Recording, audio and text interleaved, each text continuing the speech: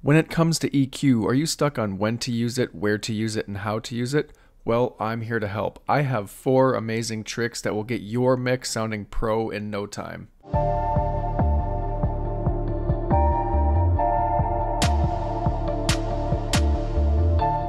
Hey everyone, it's Mythical. Today I'm going to be showing you 4 very useful and creative ways to use EQ.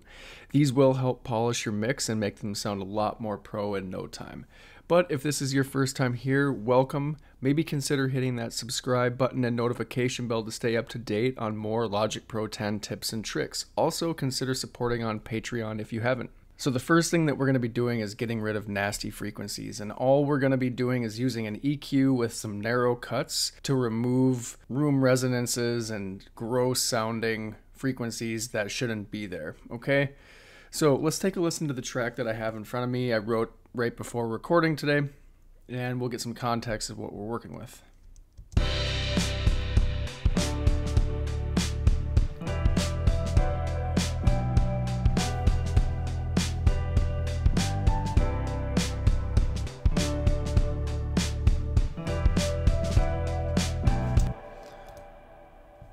Okay, cool. So all we have to do to achieve getting rid of these nasty frequencies is just by using your basic EQ, and this applies to every DAW, every standard EQ that comes with it. All we're going to be doing is using a narrow Q band and moving from left to right on the audio spectrum, trying to find those nasty frequencies. So let's begin right at 100 Hertz and bring it all the way up to as far as it can go, and in Logic it's 24 dB and a maximum narrow Q of 100. And let's just go ahead and solo out the piano, and we'll play and sweep from left to right.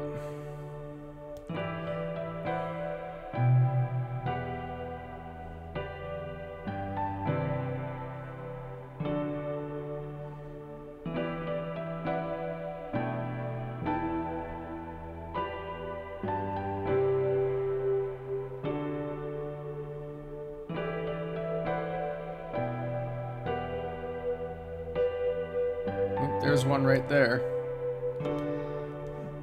Cut it.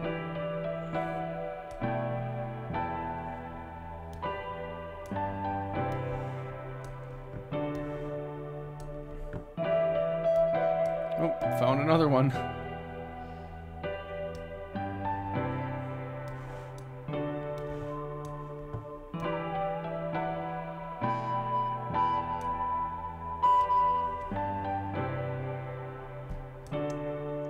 Great.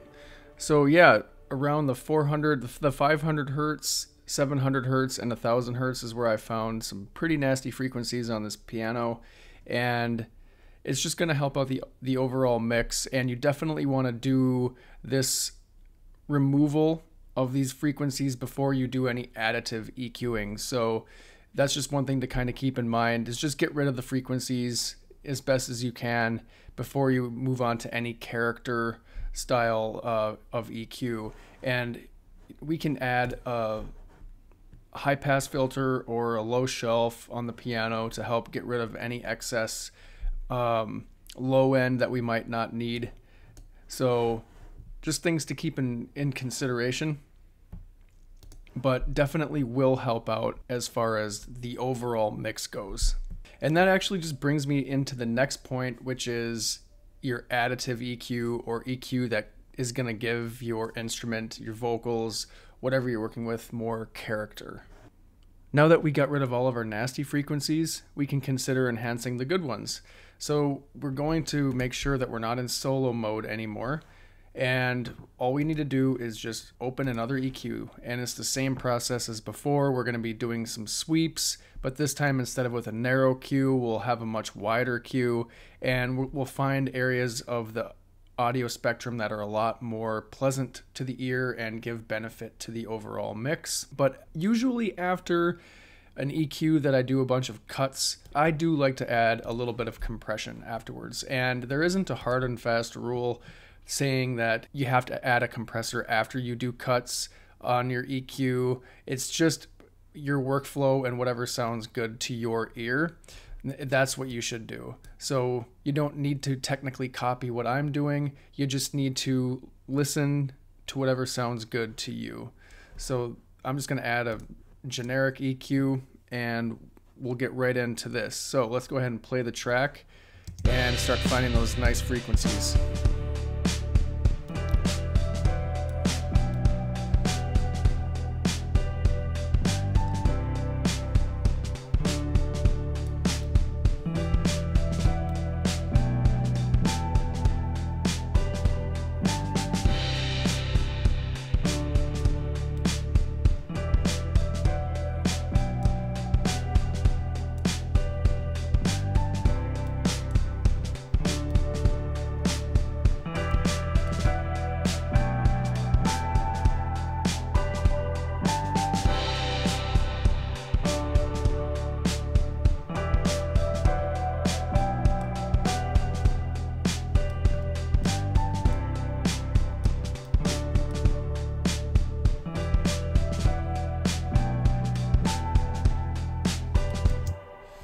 Yeah, so that's basically it. I just found a nice pleasant area around 150 hertz and boosted it by 3 dB and 1000 hertz around 2 dB. It's going to differ in your mix, of course, but the process is always the same, and it's really quite easy to get a pretty solid sound when you just take a systematic approach at your mixing. So now that we've successfully made our track sound nice and warm and fit comfortably in the mix, maybe it's time in the song that we want to completely go in a different direction and add a special effect to the particular track.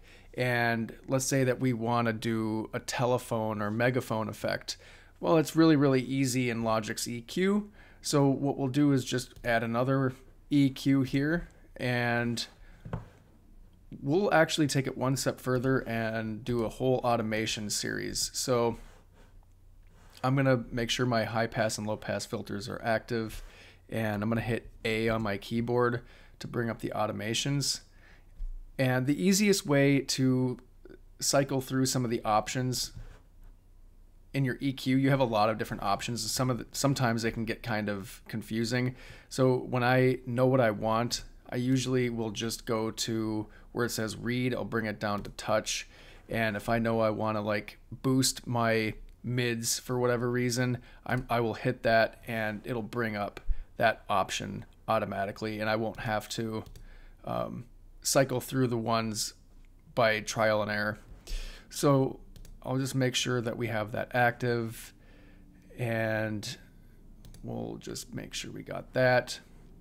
So we'll go back to our EQ and we'll do our high cut frequency, and I'll bring it down to right around 2000, and same with the low cut frequency, and we'll bring it up to right around here.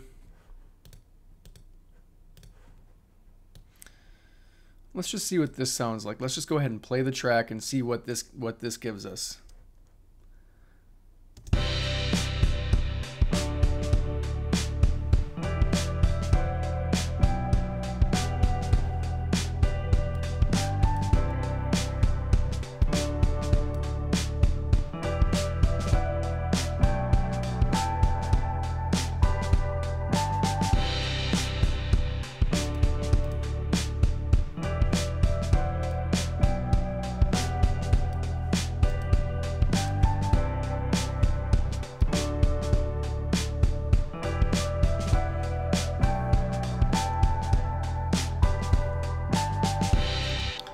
Pretty cool. Very easy. And what did that take? Less than a minute to just dial in some settings to get a cool effect. You can do this on anything you want. You can do this on buses, your drums, your synths, vocals especially. But yeah, the sky's the limit, especially when it comes to automation. So finally, I just want to talk about creating space in the mix.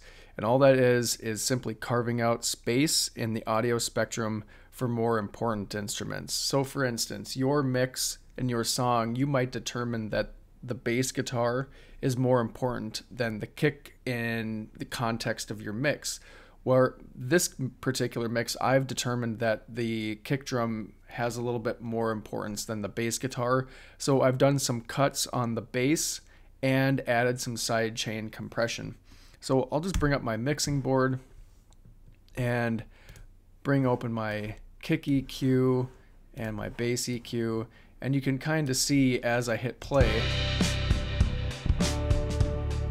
where the energy is really kind of focused.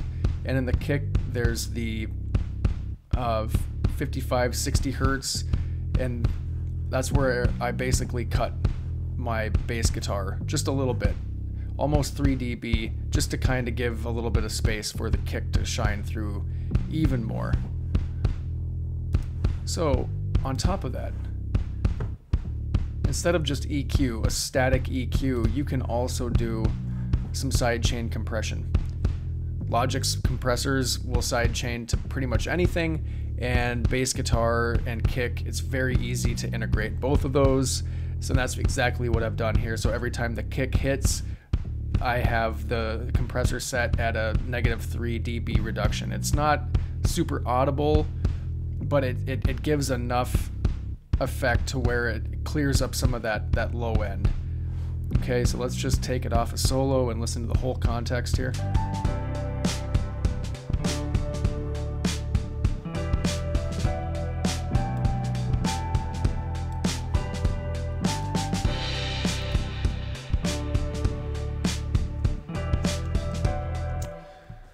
So yeah, that pretty much wraps up the 4 creative, interesting ways you can use your EQ.